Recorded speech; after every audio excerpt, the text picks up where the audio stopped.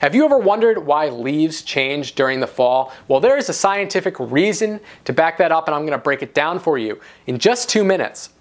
Throughout the growing season, leaves appear green because of a pigment called chlorophyll. You may have heard about it in science class. Now, chlorophyll molecules appear green because they absorb red and blue wavelengths of light from the sun, but hardly any green. These green wavelengths are reflected back to our eyes, hence the leaves appear in color.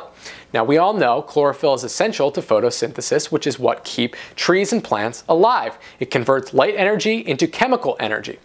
During this process, chlorophyll captures the light from the sun, which is used to supply the energy for the conversion of CO2 and water into oxygen and carbohydrates, the latter of which, of course, serves as food for the plant. Chlorophyll is relatively unstable and continually being broken down inside the cells. This is a part of why plants do this and why their leaves change during the fall. So you may not have known this, but leaves contain several other pigments, but chlorophyll is the most abundant during the growing season, the spring and summer, which is why they're green in that season.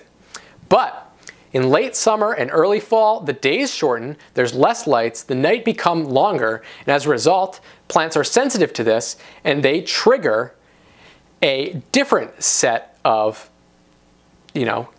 chemicals, and they absorb some more of the light. So the auxin production is triggered, and this decline allows the abscission layer to form at the base of each leaf stem. This cuts off the supply of water and nutrient to the leaves. It also prevents the transport of carbohydrates to the leaves, which means that the leaves stop replenishing chlorophyll, and as a result, it disappears from the leaves relatively quickly.